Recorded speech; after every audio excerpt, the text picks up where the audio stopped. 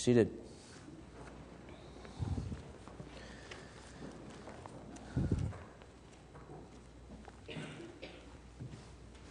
We welcome all to our worship this morning, and may the Lord bless you and bless you in His presence as we gather together in Jesus' name. And we are reminded, even as we sing, that holy, holy, holy is the Lord God. We are in the presence of the holy God by faith. Amazing things happen here, and number one of which is that the holy God does not consume us as we deserve, but He dwells with us in the person of Jesus Christ. Praise the Lord. We hear now from the Word of God, the holy Word of God, and the holy law of God, as is the tradition in the Reformed faith and Presbyterian faith. We want to know the revealed will of God for us. And in this, as we go through the commandments in Exodus 20, we're reminded that they reveal, as do all of God's words, His holiness. And I believe, don't you, that this is therefore a way in which we can not only appreciate God's holiness, but be holy as He calls us. This is in fact what the sermon is all about this morning, that the justified ones who know the grace of Jesus Christ are at the same time sanctified and called to be holy.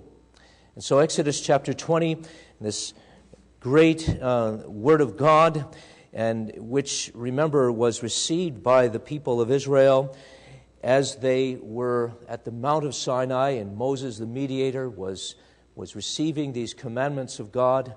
There were thunderings, there was a smoke on the mountain. The people dared not approach the mountain lest they be killed by the holy God. And I believe that it's necessary, don't you, that we receive the same law with some awe and reverence. For God spake all these words, saying, I am the Lord your God, who brought you out of the land of Egypt, out of the house of bondage.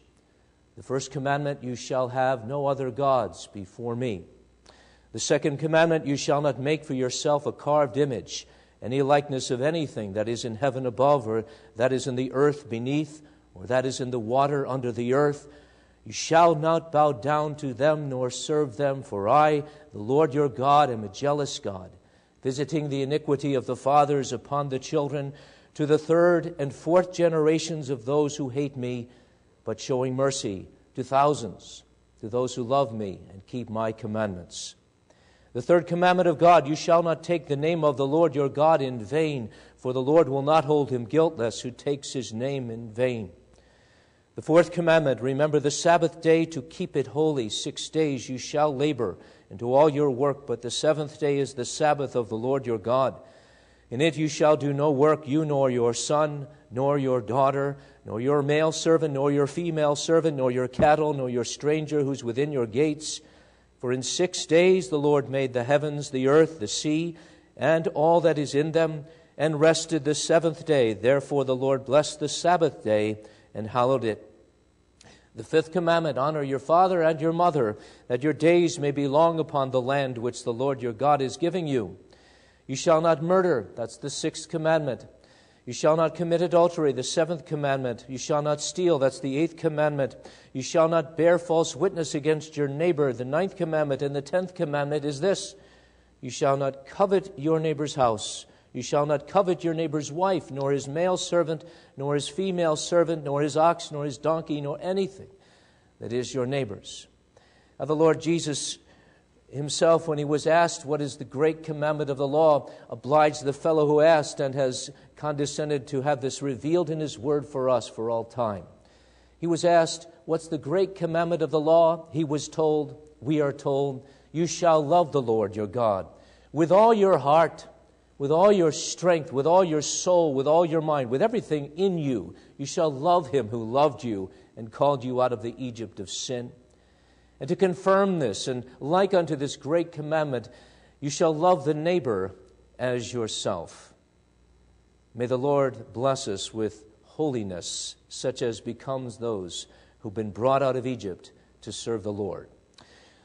We sing now in response to the reading of the law of God, and that's number 295 in the Psalter hymnal, When Morning Lights the Eastern Skies. even lightening it through the snow and through the cold. When morning lights the eastern skies, O Lord, thy mercy show. On thee alone my hope relies. Let me thy kindness know. 4 stanzas, 295.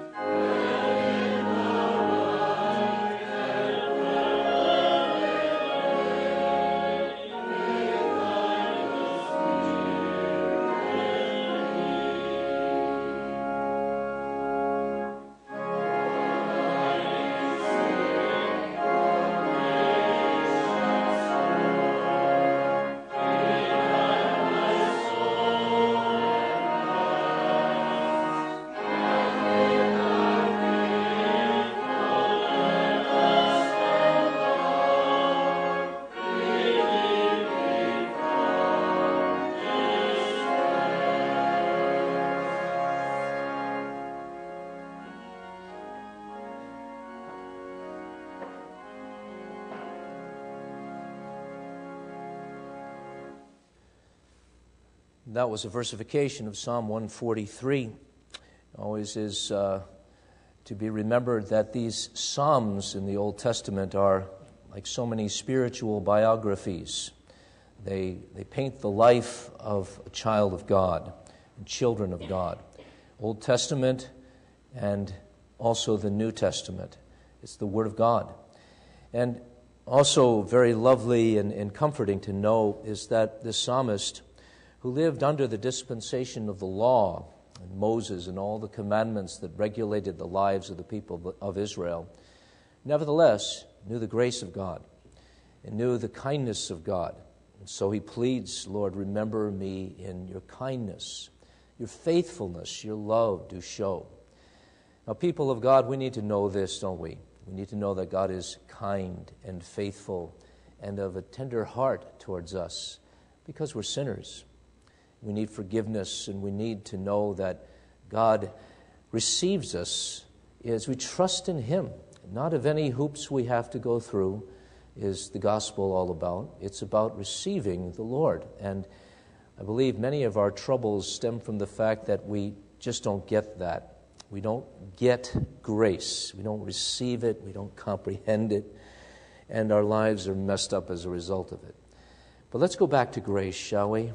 And loveliness and kindness and tender mercy of the Lord, behold in the Word of God. And how important to do this as we do the one thing that is the greatest response of a child of God. You know what that one thing is. We're going to pray. Let's pray. Father, prayerful has been our worship. Prayerful. Hitherto and now in a formal sort of way by one who on the behalf of a congregation of sinners saved by grace is seeking to lead the way into the holy sanctum, the presence of God. And Lord, we pray for grace to pray. Surely when the disciples asked Jesus, Lord, teach us to pray, they were concerned with that. They beheld How spontaneous were the prayers of the mediator in their midst. How he could spend all night in prayer, not be bored or distracted, but in sinless communion with God was Jesus always. And when he prayed and when he poured out his heart to the Father, the disciples beheld something they needed, they did not have in themselves. We pray the prayer of the disciples, Lord. Teach us to pray as we're praying. For it's a hard lesson to learn, Lord. Communion with you, talking to you, and especially perhaps receiving your words in our praying, listening. We live in an age that doesn't listen. We just go about human doings more than human beings. We scuttle about and we're on our way and we're rushing. We don't have time to listen or desire to listen to God. We don't have the faith that we ought to have. And Lord, we pray, bless us with listening ears in our speaking words to you and of your praises. And if there's some, Father, in our midst, one, some, maybe all, keenly feeling the need to listen, we pray especially bless them, bless us all, with ears, with sensitivity to your word, with a biblical reckoning of things that you have spoken and would speak to us this morning. How we need this, Lord. The words of devils are many. The cacophony, the vain noise of devils and their minions are many in this world. From the Times and the news days and the presses, from the universities come noise so often. And from hell itself comes noise. And we ourselves are part of the problem, Lord, we confess to you. We're not so word-like as we ought to be. We confess that Jesus is the Word, your communication, but how often we don't listen to what he says. How often we go our way, and maybe when we're in some sort of religious moment, we take time and we devote ourselves in a little way, offer a little prayer, as we say. And Lord, it's all wrong that religions should be so compartmentalized, so unnatural, so hard. God, we pray, bless us with soft hearts, listening ears, and the resolution of a will that's desirous to love you. Give us, Lord, to be more like Jesus, your only begotten Son. Give us, Lord, to be proper children of yours, who know forgiveness, who know that there is no condemnation to those who are in Christ Jesus and who walk that way.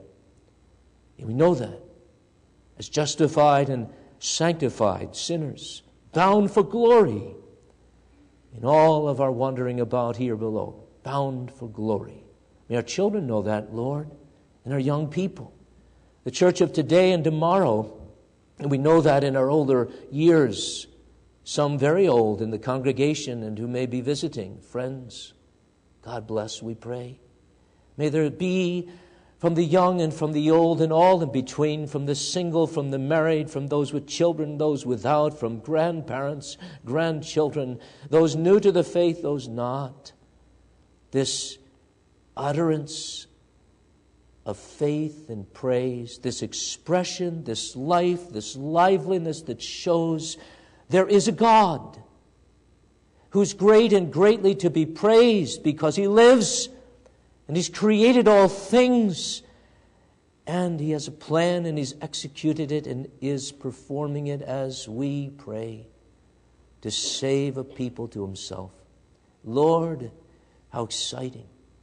How exciting, Lord, is this to be reminded of what you are and who you are, what you do, what you plan, your goals, your heaven, your Son.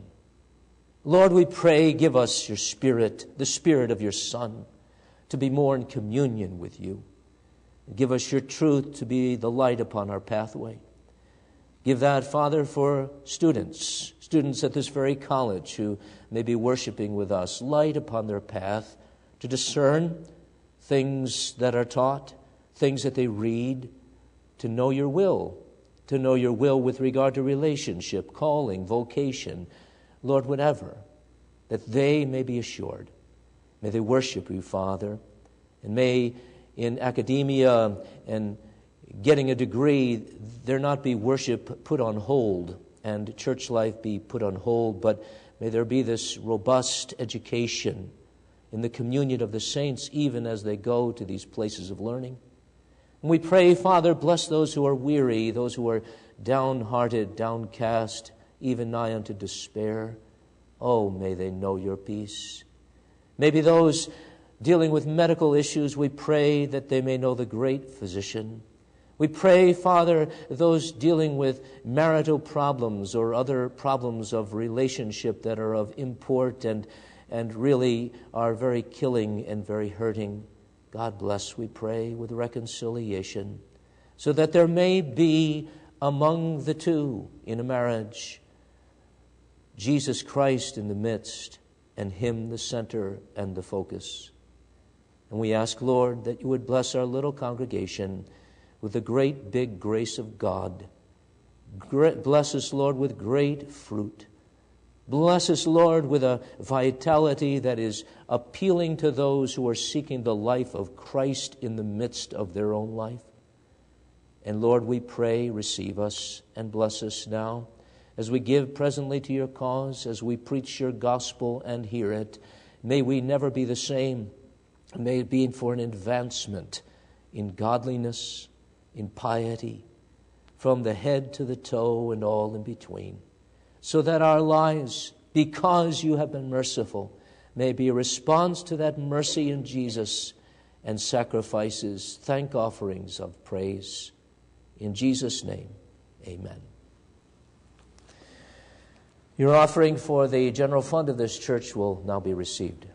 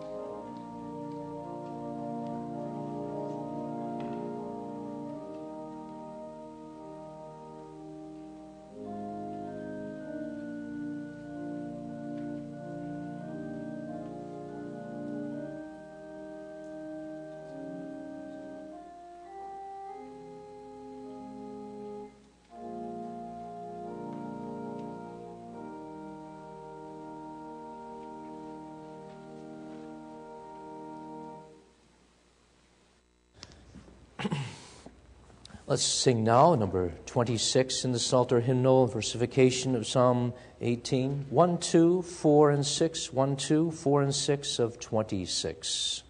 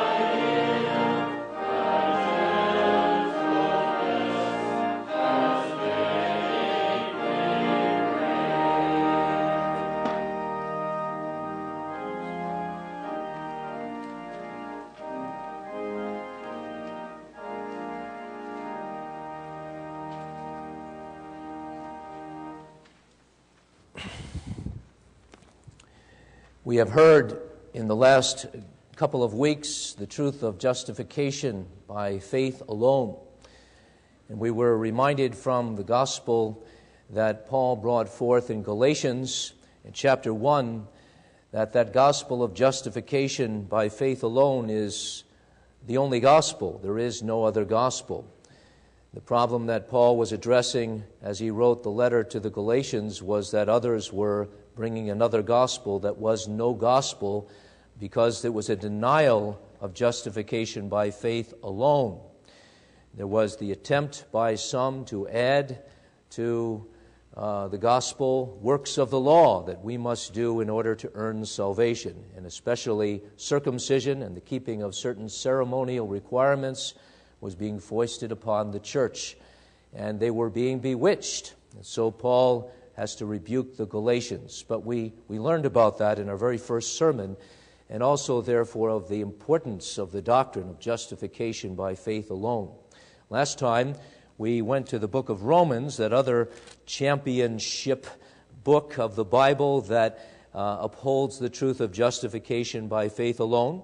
And we saw from chapter 4 and verse 5 that God is the one who justifies the ungodly, so that it's not because of works, but only because of faith or through faith that there is this justification, this acquittal at the tribunal of God. An awesome statement of the apostle, and I trust that that has sunken into our hearts and enlightened our minds in the congregation, and that others who would be visiting would appreciate this awesome truth of justification by faith alone, which is the justification of the ungodly, such as you are and I am by nature. At this time, we want to consider, as we are ending this mini-series on justification by faith alone, a certain objection. An objection to the gospel of justification by faith alone that goes something like this. If you say that you're saved by grace alone, through faith alone, why then do you continue to live a holy life? Because all you have to do is live whatever, it doesn't matter. You're saved by grace alone. And so you can have maybe the best of both worlds. You can be a Christian after a fashion, but also you can go to the bars and frequent houses of ill repute even, and you're still justified because it's not up to you at all. That's the objection to the doctrine of justification by faith alone. Thankfully, the Apostle Paul meets it head on. Before we had to deal with this, the apostle himself was dealing with this objection, whether it's theoretical or whether there was someone who was objecting to this, we don't know. But if you turn with me to Romans 6, we'll learn about this objection and the answer that the apostle gives to the objection to justification by faith alone. Romans 6 and verses 1 through 11, we're going to read those verses. And again, it's in light of what the apostle has been teaching, that we're justified freely by the grace that is in Jesus and through faith alone. His statement in Romans 6:1 is a conclusion of all this. What shall we say then, or therefore? He's been saying something. That's the then, children. Now he's going to be saying something that's a conclusion. What shall we say then, in light of all that we've been talking about? And the question is this, anticipating an objection. Shall we continue in sin that grace may abound? Is that the conclusion of justification by faith alone? Being justified freely by the blood of the Lamb. Is that what we say? And here's what Paul says. King James says, God forbid. My New King James says, certainly not. Me genoita. God forbid that we continue in sin, that grace may abound. And the question is, how shall we who died to sin live any longer in it? Or do you not know that as many of us as were baptized into Christ Jesus were baptized into his death? Therefore we are buried with him through baptism into death, that just as Christ was raised from the dead by the glory of the Father, even so we also should walk in newness of life. For if we have been united together in the likeness of his death, certainly we also shall be in the likeness of his resurrection, knowing this, that our old man was crucified with him, that the body of sin might be done away with, that we should no longer be slaves of sin. For he who has died has been freed from sin. Now if we died with Christ, we believe that we shall also live with him, knowing that Christ, having been raised from the dead, dies no more. Death no longer has dominion over him. For the death that he died to sin once for all, but the life that he lives to God. Likewise, you also reckon yourselves to be dead indeed to sin, but alive to God in Christ Jesus our Lord. Thus far we read this portion of God's Word. After it, you will note, follow other conclusions based on the doctrines he brings forth. We want to consider this first two verses, though, of Romans 6. What shall we say then? Shall we continue in sin that grace may abound? Certainly not. How shall we who died to sin live any longer in it? As we've been seeing, people of God, the doctrine of justification by faith alone, that teaching in Holy Writ is and was the main hinge of the Protestant Reformation, according to Calvin. That is, everything swung on it. Everything was opened up by it. All the truths of the riches of redemption in and through Jesus Christ and his grace. The Reformers even called this the material principle of the Reformation, the formal principle being the authority of the Word of God alone over popes and bishops, cardinals, and over private opinions. So this material doctrine or principle of the Reformation, justification by faith alone, held in high estimation by the Reformers and by Luther himself, who called justification by faith alone the mark by which a church stands or falls. If you have the doctrine, you will stand. If you deny or compromise the doctrine of grace and justification by faith alone, you will fall. You will apostatize. Sadly, we see this in the church today. They've lost the hinge on the door that they're trying to opening to people, maybe trying to open it too wide and get in the crowds. And so they compromise the truth of justification by faith alone for some more popular doctrine that tickles the pride of man in one way or another. It's seen as well, because of the doctrine of justification by faith being denied or compromised, that there is a falling of the church, a departure from things that are vital to any kind of vibrant, gospel-oriented church. We see, in fact, all kinds of innovations being added to the worship service because the message is not now so powerful and so God-centered, and so we think we need to have a song and a dance, and for the message is substituted method, and which is contrary to what the biblical way is. The gospel itself, Paul would say in Romans 1:17 and following, is the power of God unto salvation, to the Jew first and also to the Gentile, to all who believe. The gospel itself, unadulterated, the pure word of heaven, of the grace of God, is the power of God unto salvation.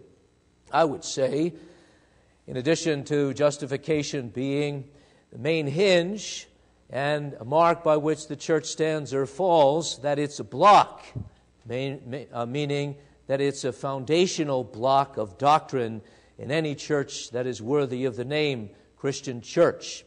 Sadly, many are stumbling over the block. One way they stumble is, as I said in prior words, is that they cannot imagine that justification by faith would yield a life of godliness. They can't imagine that if it's just the case that Jesus paid it all and that He's our mediator completely, that we would have any incentive whatsoever to do anything for Jesus' sake. That's the argument. And so people inject the will of man or the working of man or some other hoop through which you have to jump in order to be a real Christian. And so they compromise the gospel, and pretty soon even Protestants are preaching a sort of works righteousness, having denied that our righteousness is only in Christ alone. So we need to consider this justification one more time, which is a block, but also a stumbling block to many. We ourselves want to respond in this way. First of all, may there be preaching. May you desire preaching. May the elders of this congregation insist on the preaching of the gospel of the pure grace of God in Jesus Christ. Secondly, may there be piety. That is, may there be an adornment of the doctrines of grace with something that is becoming for those who truly believe. That's piety. From head to toe and all in between, may there be this godly response, not to the compromise of the gospel, but adorning the gospel and flowing out of the gospel. This is something which is being championed by the apostle in our text, where he asks the question, what shall we then say in response to the gospel? And shall we sin that grace may abound? So I want to consider this text for our piety and preaching, justification. What shall we then say? First question I want to consider, or first point, is that there is a question here being asked, which is from hell. Secondly, an answer that is from heaven. It's an answer of truth. And then finally, I believe that there is a solution here, a way that is the way forward for principle and piety, for grace and godliness, and that has to do with the reckoning of faith, how we are to reckon the truths of the gospel, to think upon them, react to them. Well, I want us to start at the beginning, at the foundation for the question the apostle is asking. What shall we say then? There's the word then. Go back by way of review, may be new to some people. The apostle has been preaching and pulling out all the stops, as it were.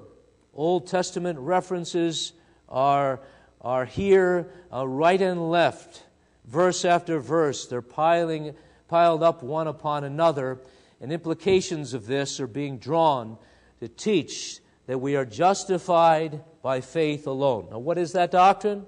Briefly, it's the doctrine that we are declared to be right with God by the instrument of faith alone, on the basis of the redemption that's in Christ Jesus alone.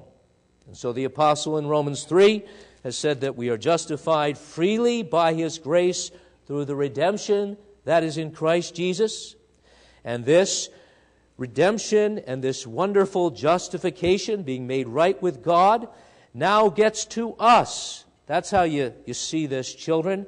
It gets to us personally by this great gift called faith. That is no condition that we fulfill in order to be saved. It's no other work that we add to the works of the Old Testament. It's simply an instrument. Or as the Belgian Confession says, it's a hand that God gives us whereby we receive freely all that is in Jesus Christ.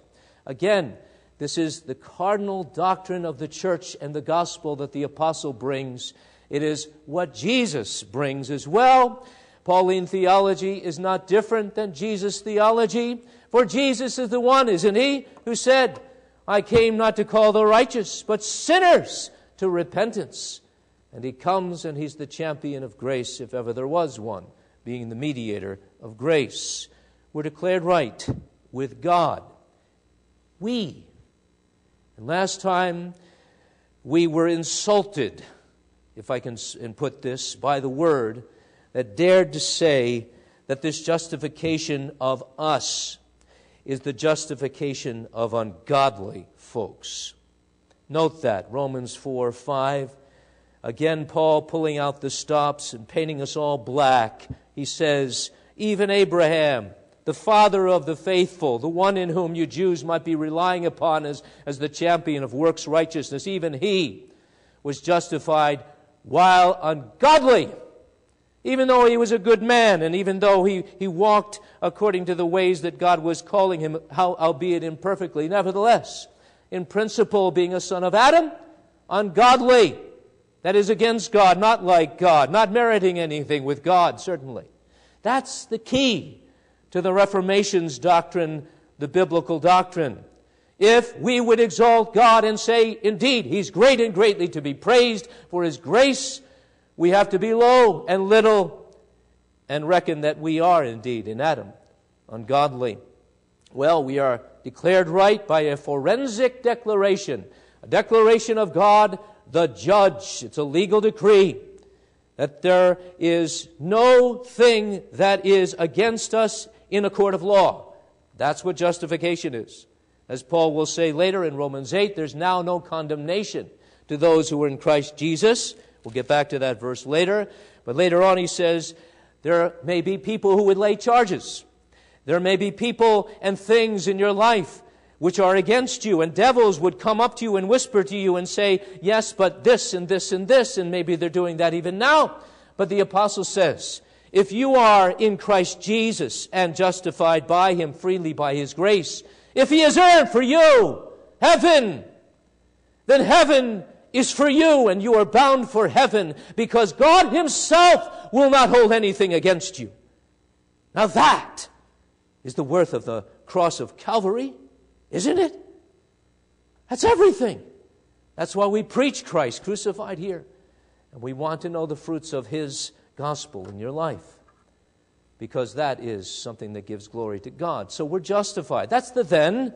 What shall we say then? That's what he's been preaching this all about. And just recently, that is, just prior to this text in Romans 6, the apostle has been engaging in this amazing discussion, if we can call biblical truth discussions, of just how we were saved by this way, by what's called representation.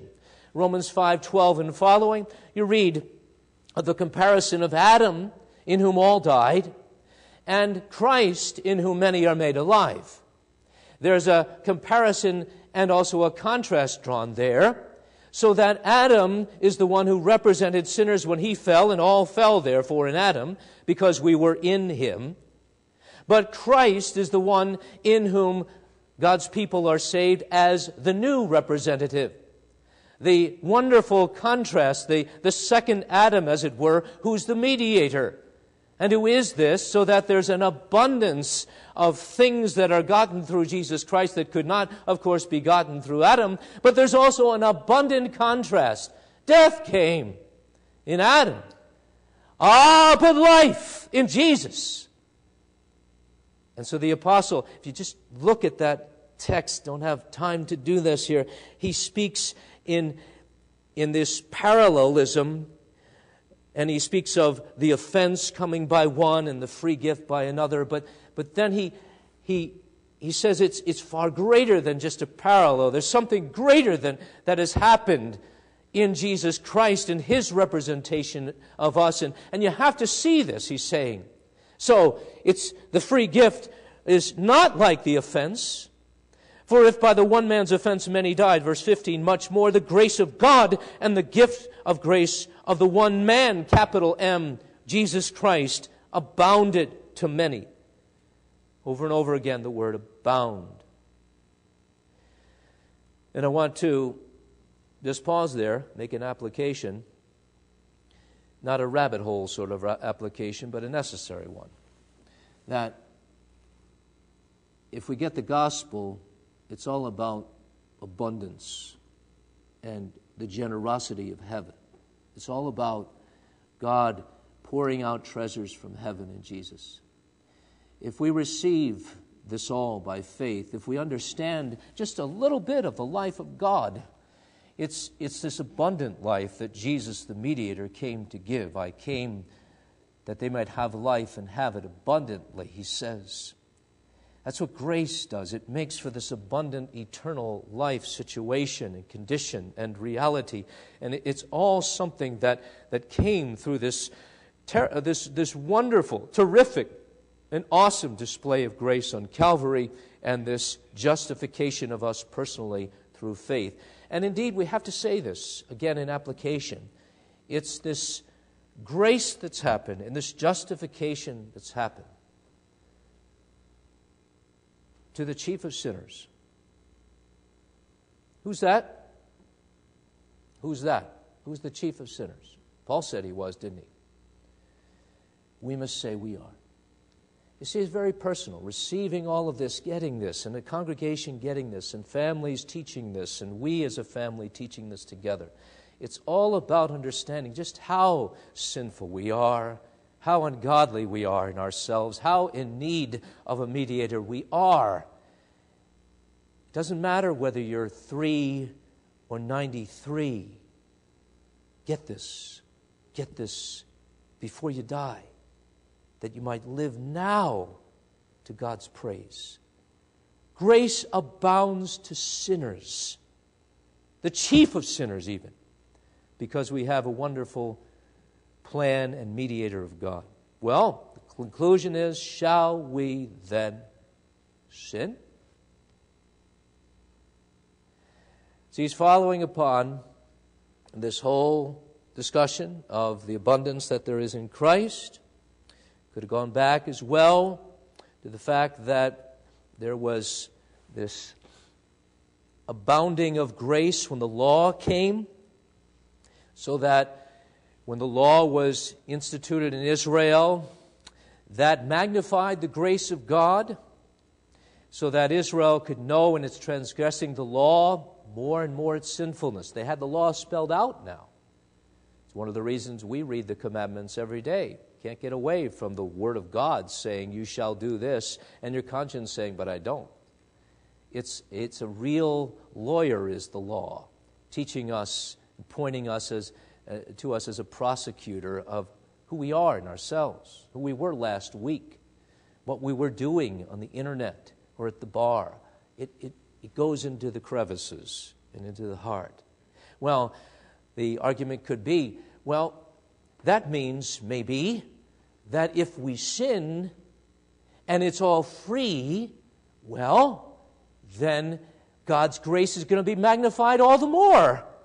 If God's grace is magnified in the giving of the law, and especially in salvation freely in Jesus, well then, there's a little hole here. In fact, a great big door through which we can enter, the door of sinfulness and all of this, so that when God brings us back and justifies us anyway, His grace will be magnified. That's something? That would be the logical reasoning here. Why don't we sin? Why don't we sin? Well, I would present to you this, that I believe that though there may be some justification of the question and the concern about the doctrine of justification by faith alone, most of the questions, especially the questions that persist, and all of the questions that persist so that they compromise the gospel, are not born of good motives, but they're born of hell and compromise. They're born of unbelief, because it's a real a misunderstanding of the gospel not only, but a rejection of it. The people who say this don't understand the then of the apostle. They just go on and talk and think that they're making conclusions from the gospel, but they're not. That's the problem. If ever, let me put it this way, if ever the worthiness of the cross and the grace of grace is compromised one whit in any doctrine of the church or any thinking of theologians, that is not just ignorance, that is rejection of the gospel. That is not a gospel. That is not a godly attempt. But instead, it is an ungodly attempt to foist up man, or to foist a commandment upon men which actually is building up the pride of man and pulling down the righteousness that God imputes to us. That's what's happening here. In fact, we can ask that question, and we sometimes do. Well, I'll just sin, but God will forgive me, we can say. You ever ask that, children or young people? It's all right. Usually we don't get so articulate about the question because we know it's wrong. We know it's a bad excuse for sinning. Oh, just this once. But that's what we can do. And the apostle here, remember, this question could be very real in the minds of people who are the justified, who nevertheless have what's called the flesh in them. So I don't want to minimize the question or to think it's just a theoretical thing, but I would submit to you we always are somehow dabbling with this question. Why? Because we have something yet in us called the flesh. Oh yes, we're justified, we're declared right with God, but there's this sinfulness in us still. This old man of sin, the apostle would say, against which he wrestles. Just turn to the next chapter. The apostle Paul, the regenerated apostle, shares his wrestling match with himself. And he says, the good that I would, I don't do. The evil that I would not, that I do. And I'm in a strait betwixt this two, this going toward the good and this doing the evil. And it's like I'm incapable of being perfect and holy like I want to be. Later on in the book of Galatians. Interesting how in Romans and Galatians this is brought forward. But Galatians chapter 5 and verse 17, the apostle says, here's the reality. Here's the reality in light of the exhortation, walk in the Spirit and you shall not fulfill the lust of the flesh. Here's the reality, for the flesh lusts against the Spirit in us, and the Spirit against the flesh, and these are contrary to one another, so that you do not do the things that you wish. He's pointing to the contrariness of ourselves. We're justified, yet there's still this flesh. And this, I submit to you, leads to questions, doesn't it? It's the beginning of the end when we have these questions, and we don't stifle these questions and come to the truth, but we have these questions. It's the process of sin and the birthing of sin, which is born of this question, which is born, I submit, of hell through the flesh. Shall we not sin? We're saved by grace. Mom's not looking. Dad's not looking. Wife's not looking. Husband's not looking. God will forgive us. That's what we do. And the apostle says, God forbid. See, he's putting the stop right on it. What shall we say then? Shall we question like this? Shall we continue in sin, that is, in a lifestyle of sin, that grace may abound? No. Dead wrong. Wrong question. Stupid question. Foolish. Born of the infernal and of hell. Foolish. Because we're dead to sin. That's the truth. And how shall we, who are dead to sin, live any longer therein? That's what he's saying. And what the apostle is saying, not that sin is dead in us, or that we never sin. No. Again, Romans 7 tells us that, and all the exhortations in the New Testament are to sinners, saved by grace, and yet they're sinners still. We're sinning saints, we're saints who are sinners. That's the dual reality. There's a contrariness in us, and it will be all the way to heaven. And that's the glory of heaven, and I hope you're longing for that glory of heaven. You won't have any sin anymore. And you can praise God perfectly, and all the dumb questions that we ask, I speak as a man, dumb questions, won't be asked anymore. They'll all be born of faith if we have questions, and I think we will. But we're dead to sin. See that? Dead to sin. Dead with regard to sin's realm and reign, as I would put it, and summarize for you.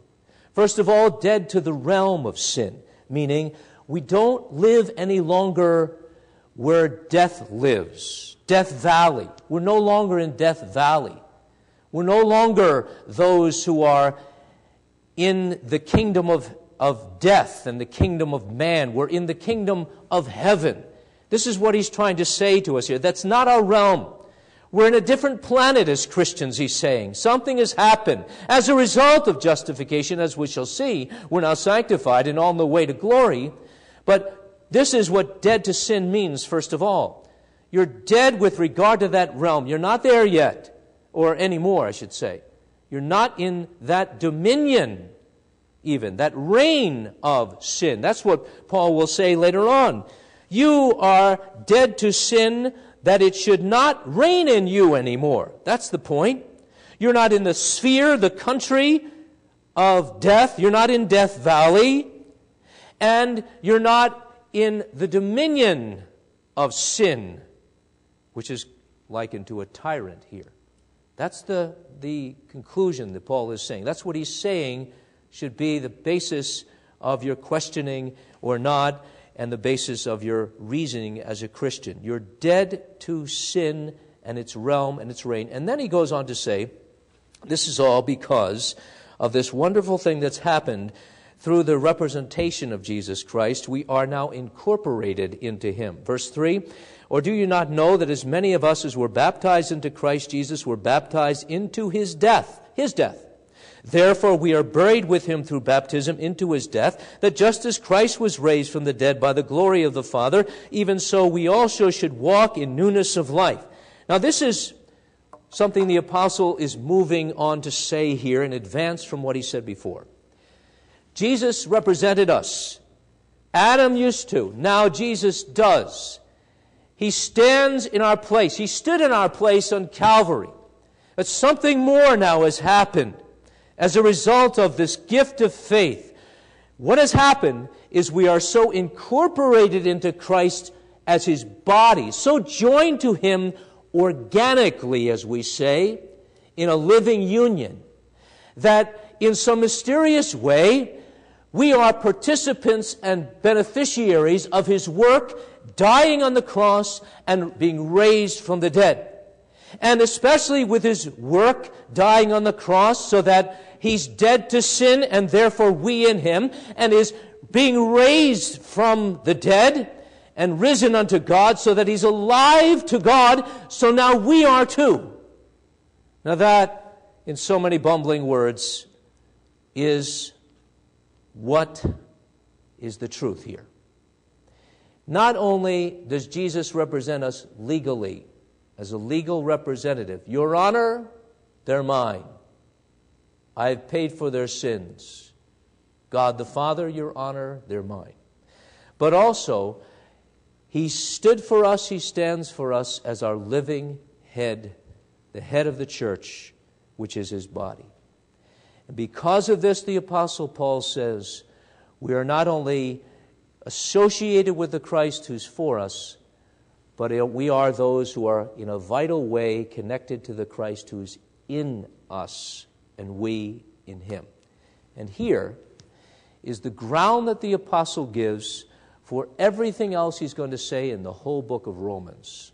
We're justified, and we're now sanctified in Christ Jesus. We're made holy.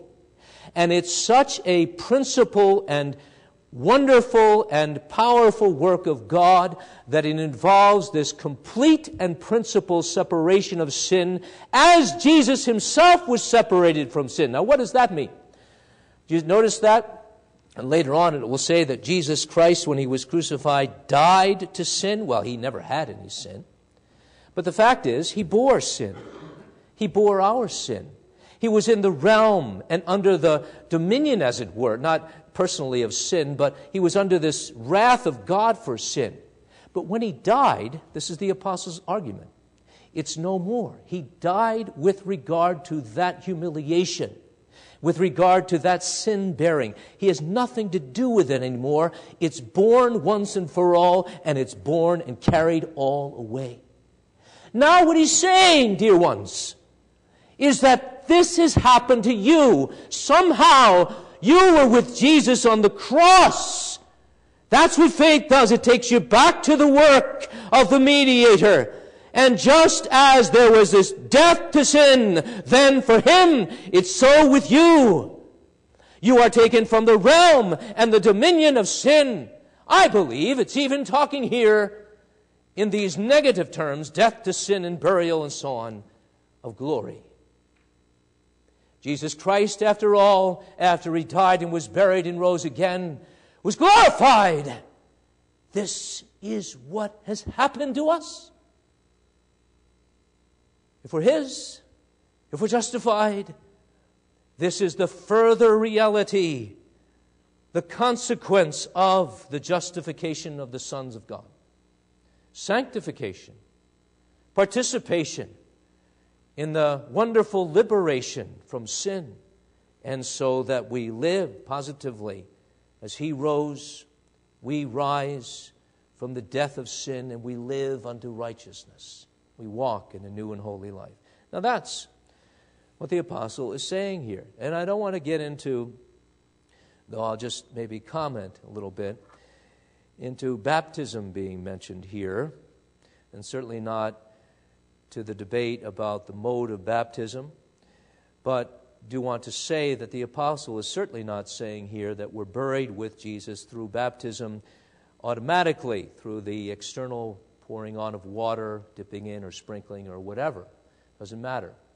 Not saying that. If you look at a parallel passage in Colossians 2, where the same truth is brought out, circumcision there as compared to baptism, and the apostle distinctly reminds the Colossians, who would hold on to the head Jesus alone and not to ordinances of men, that circumcision doesn't matter a whit. And we ought to say this too. Baptism, though an important ordinance in the church, is not an automatic into the kingdom of heaven.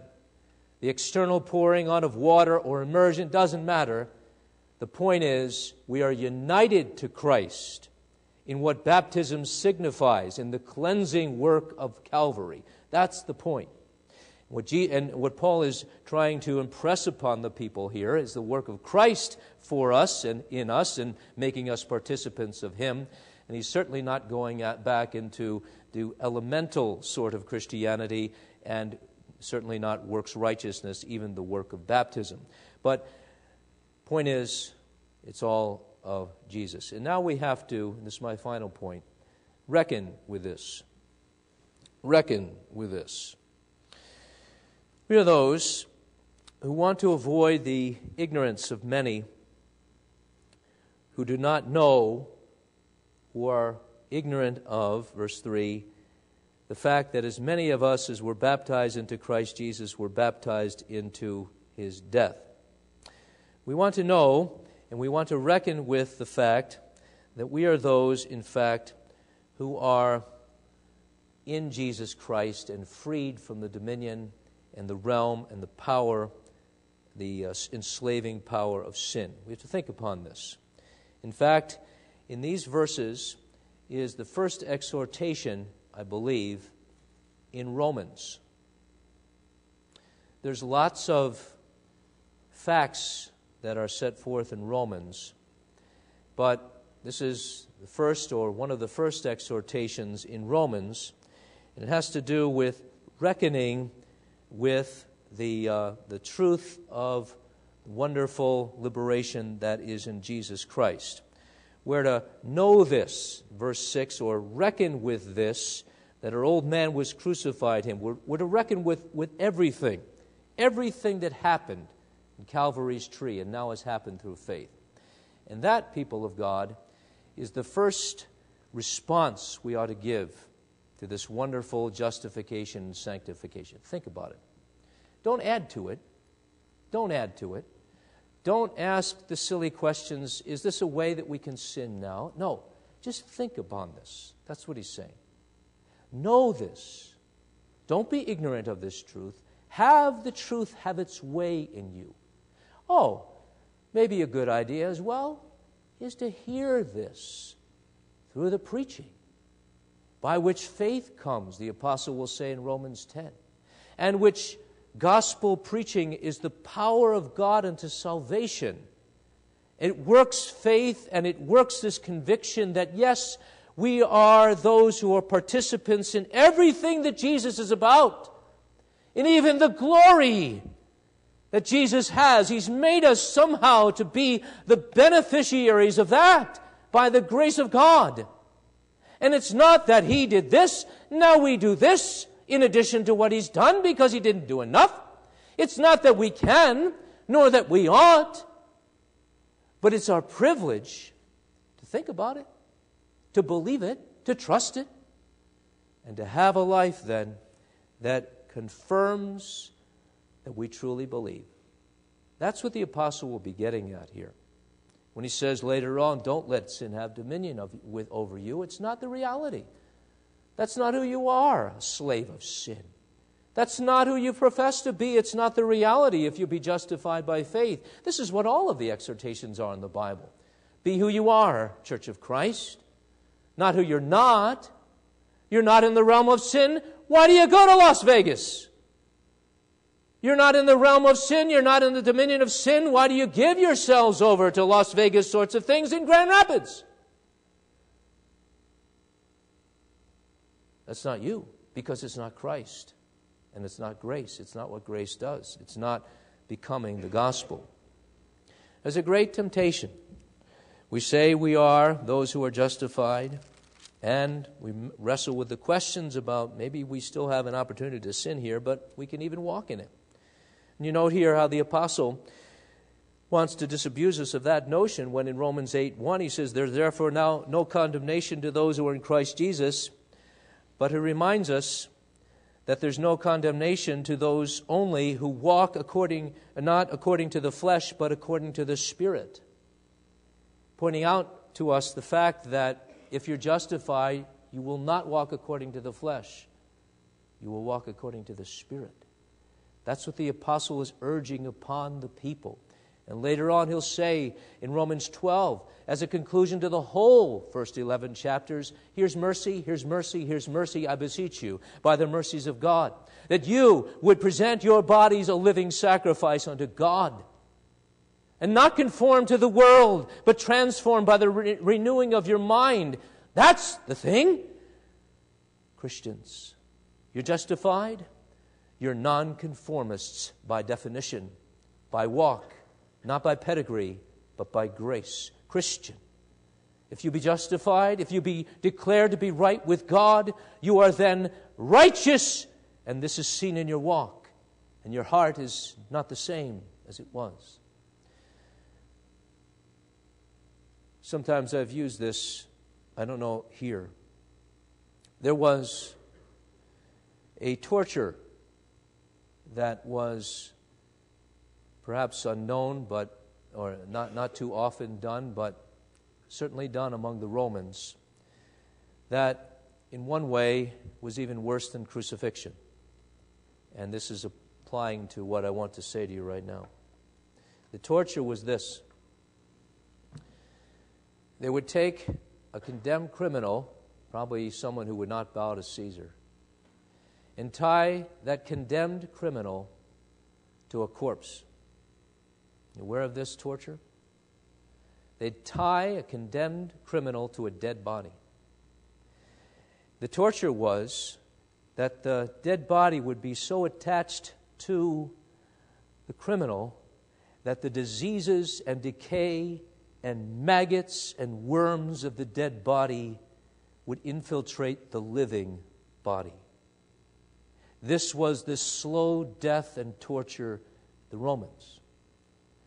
Now, there's some vital thing we need to learn here. When we sin, we're dancing with death, and that's what they would call this macabre execution, a dance with death. Because, you see, the criminal would seek to extricate himself from the embrace of the dead body. When we sin, we're dancing with death. And we are actively embracing death, and death embraces us. It's not a walk in the park, when we sin. It's a walk in Death Valley. And the apostle is saying here, that's not right because it's not true of you. If you be God's, if you be Christ, if you be declared right with Him, you're also a participant in the life of Jesus, and you're dead to sin. What are you doing? If you're not condemned, why are you yourself dancing with death? Looking once even death's way, and welcoming death into your home through that one-eyed monster, the television. Why? Well, reckon with these things, people of God. Reckon with these things, because we preach it here. We preach it here. And whether in fact you live it or not, or whether in fact I live it very imperfectly or not, we're going to preach it here, however imperfectly. Jesus Christ is the Redeemer of sinners, and God justifies the ungodly. That's what we're going to preach here. But wouldn't it be an amazing thing if a church that preached justification by faith alone ended up adorning that doctrine with piety? Wouldn't it be something if from the head to the toe and from the toe to the head, in all of our life, the children and the young people and the middle-agers and the old-timers were together in this, because it's so that Jesus Christ is crucified, and because it's so that I am justified, I'm going to live unto Him. Forget the waltzes with death. I'm going to dance the dance of the redeemed. That's holiness. And that's our happiness. Praise God. Amen. Our Father in heaven, we pray, we ourselves may adorn truth by faith and by this stubborn resistance to sin and putting on Christ. And we ourselves, Father, may be pious, holy, and in that way, Father, to show off just what grace is all about, making for a graceful people. And just what grace is all about, making for a godly people who are just like Jesus, who's glorified. Oh, Father, give us the beginning. Give us, Lord, to continue on and to progress in faith as congregation, believers, and friends. For Jesus' sake, amen.